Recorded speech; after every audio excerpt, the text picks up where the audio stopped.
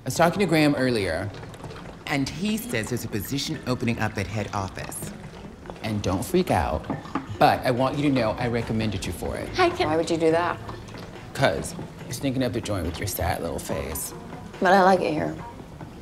No, you don't. No, I don't, but I like you. And I like, hello, working in a customer-facing role. Great, can I get some? No. Cassie. Don't Cassie me, I'm fine. Gail, really. Johnny said he saw you at the Fallout last week, said you were completely hammered and on your own. He was a little worried. I know it's none of my business. He must have seen someone else. I've never been there. Okay.